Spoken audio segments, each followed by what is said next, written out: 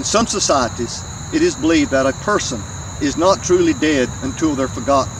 I'm not willing to go out on that limb, but I do believe that those that have gone on before us should be remembered. And what better way to do that than to honor their final resting place? Over the past 2 years, I have built and placed a number of grave markers on graves that were not properly marked or not marked at all. I'm standing in one of 2 cemeteries where these markers have been placed. This is the old Barbour Cemetery, located 7 miles north of Benson, North Carolina in the USA. No one's been buried here in over 100 years. This video is about the construction of those markers. I use a computer-aided drawing package to edit the information that goes onto the plates for the headstones. The CAD program which I use is called Cut2D. I'm going to open that up and we'll take a look at it. Next, I'll open a plate for one of the headstones. Each headstone have 2 files. One file is for the upper plate and a second file for the lower plate if it's got a lower plate. The upper plate holds more traditional information and the lower plate is kind of more detailed stuff. Note the scaling along the top and on the left side. This allows you to match the plate on the screen with the plate in the router. When the position, size, and layout of the text is the way you want it, then a G-code file must be generated. G-code is the language used to control the movement of cutting equipment, and in this case the cutting equipment is a router. Once the G-code is generated, the movement of the cutting bit can be seen on the screen. Note the arrows on the text showing the movements of the bit.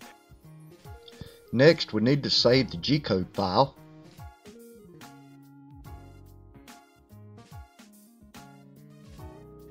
The G-code file is saved and we're done. To engrave the grave markers plates, I use a CNC6040 engraver. The control box for this engraver is shown. The engraver is connected to a PC which is running Mach3 control software. The G-code that was generated from the previous program is loaded into the Mach3 program, and the Mach3 controls the engraving process. The plates are made of vinyl.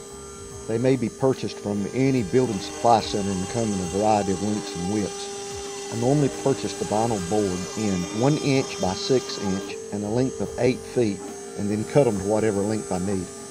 The engraving process is repeated twice to remove the small fibers left from the first pass. This is what it looks like when complete.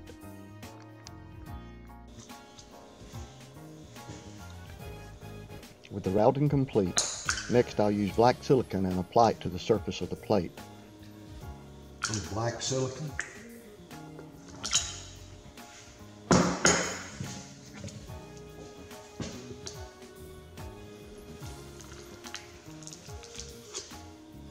I'm using an applicator to force the silicone into the letters.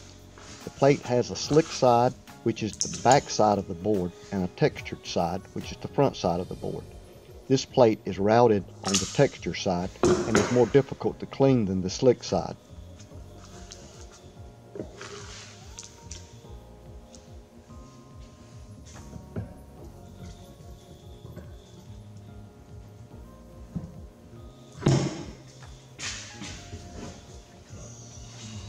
I found using acetone or paint thinner will assist in the cleaning process. Unfortunately, I have neither at the present, and even though I know it's risky business, I'm using gasoline.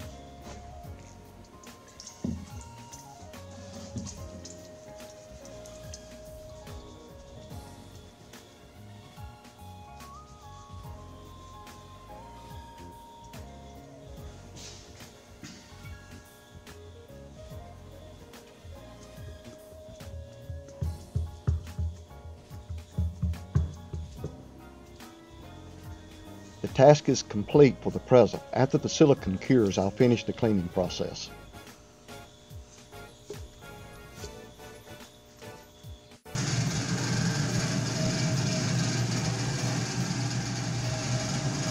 The cross is going to be constructed of aluminum. And what you're seeing now is the smelters that I have. See the aluminum in there. It's in a molten state. It's got some impurities on top, but I'll dip them off camera.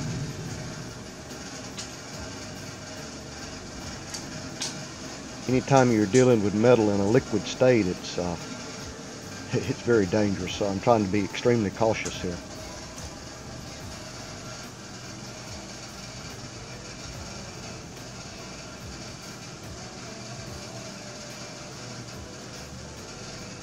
Cross is poured.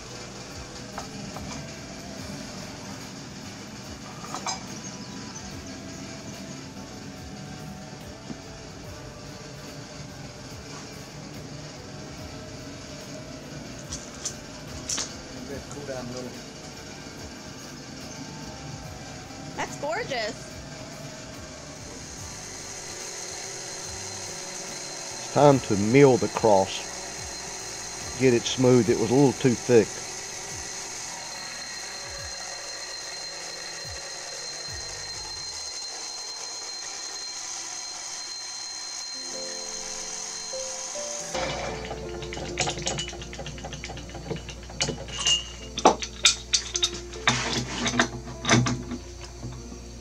Stop it.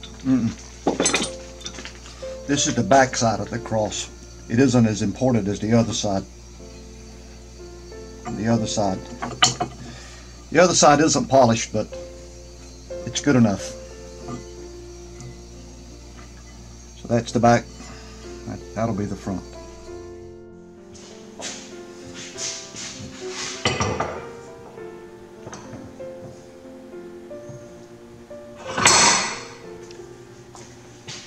Next, I've got to have some way of holding the cross in the concrete. It's too smooth.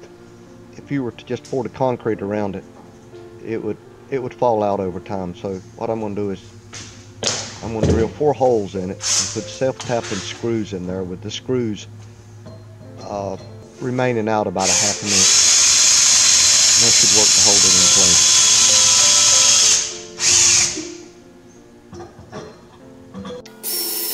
Speed it up. Keep this one taking so long.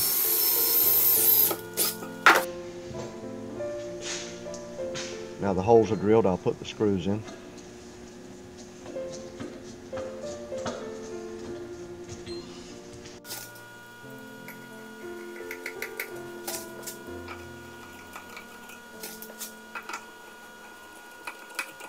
I'll give you a profile of it here at the end.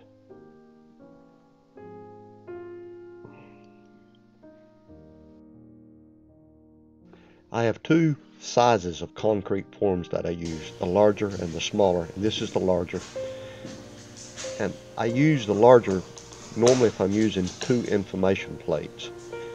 And the information plates go face down on a sheet of Lexan. The Lexan keeps the concrete very smooth on the bottom. One problem I had early on was these plates would shift when I poured concrete in. And what I do is put these spacers in there now, and that prevents that from happening. And of course there's 2 plates in this. Next we'll go to the reed bar after this. Now we'll kind of skip over some of that because I kept hitting the camera with the reed bar, and I don't need that embarrassment, so we'll kind of go through that part of it. Okay, here comes the reed bar.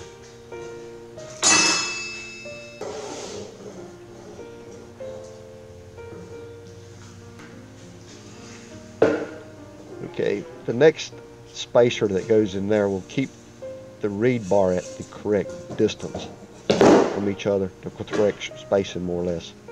And also as you pour the concrete in, you can slide that part down, and it just works much better that way. Now I'll put in the screws. The screws will hold the reed bar to the information plates, and it'll also hold the plates in once the concrete is poured, because if you didn't have screws or something in the back of them, they could possibly vibrate out over the years. I'm going to speed this up a little bit so we don't spend so much time on this one thing. Gosh, I moved well for an old man. Alright, we about got all of those in.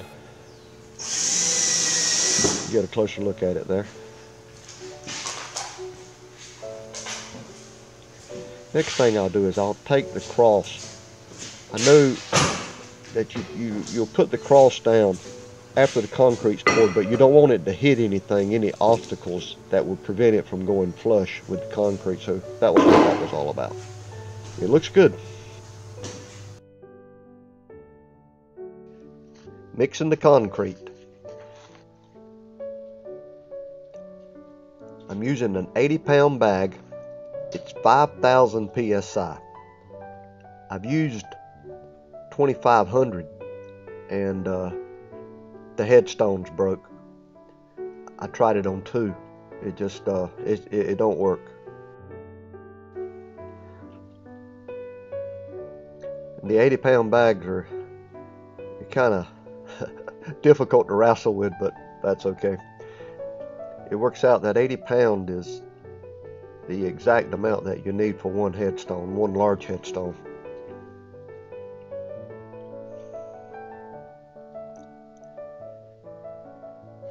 I have the sound muted because the mixer is so loud.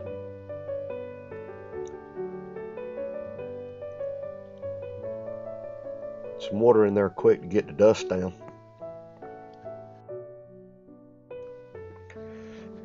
I'm not going to spend much time on the concrete mixing process.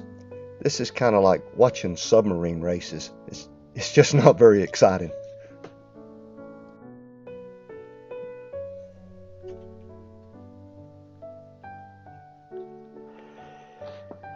I don't like the color of concrete by itself. It's just kind of a light gray. So I put 1 bottle of dye in it, 1 bottle per 80-pound bag, and I use black.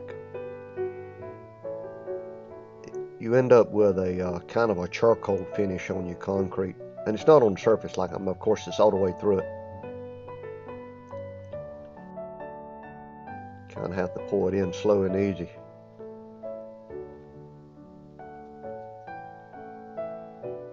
It'll take it about 5 minutes of churning around in there, and it'll even itself out.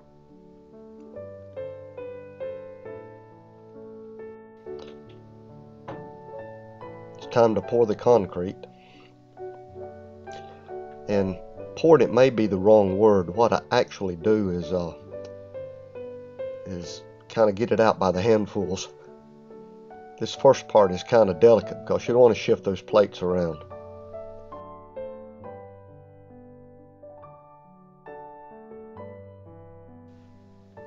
I'll move the spacers back just a small amount.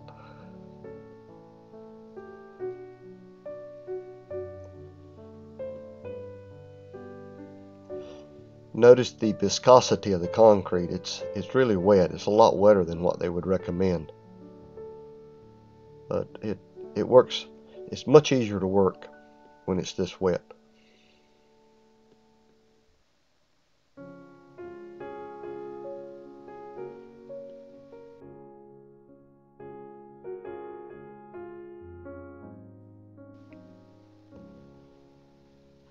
Video is running very fast. I think 4x or something like that. Yeah, there you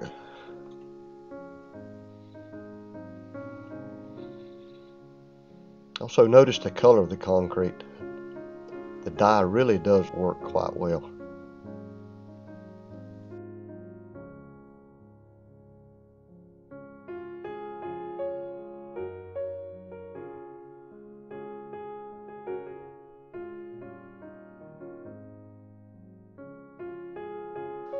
Okay, we cut that short.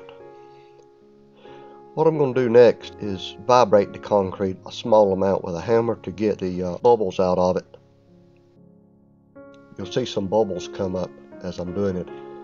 A big one about halfway down.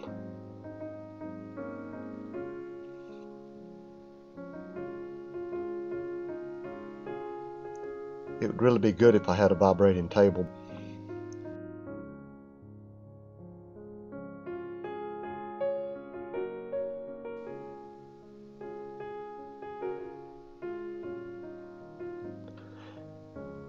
I'll not smooth this out very well because a couple of things have to happen.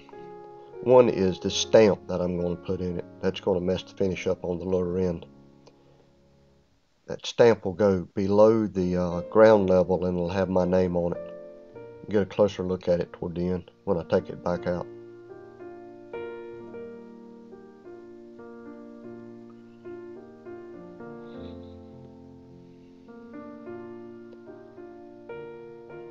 I'll do the cross next. This is the first head marker that I've made with a cross in it like this. I'm kind of anxious to see how well it turns out.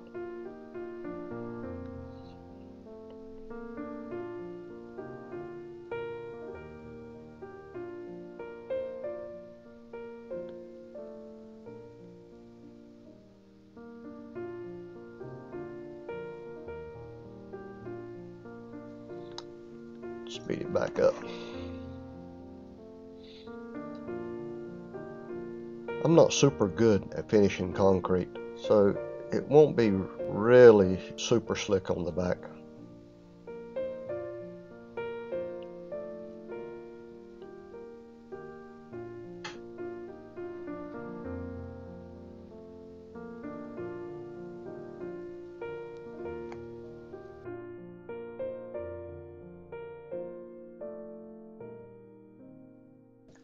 "3 days have passed since the marker was poured, and the concrete has hardened enough to be removed from the form.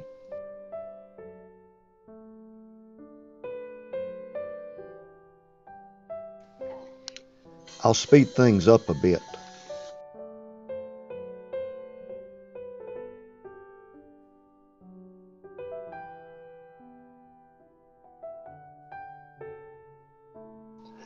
The marker weighs about 90 pounds.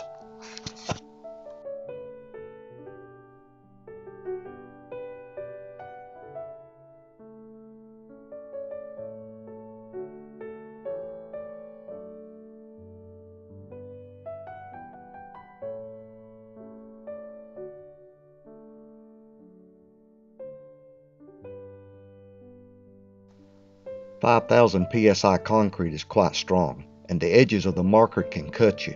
It's best to file the edges off."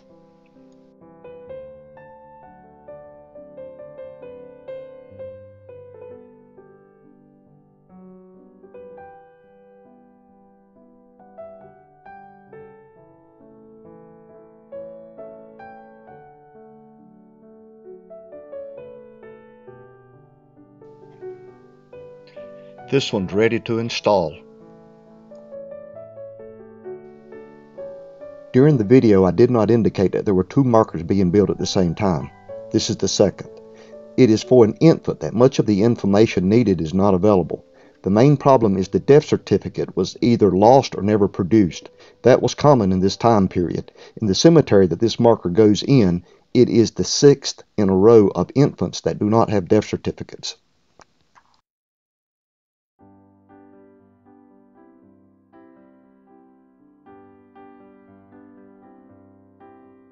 On the early markers, I used to cut off the excess reed bar flush with the bottom, but I found that it helps to stabilize the marker once it was installed, so I leave a small portion. Looks good.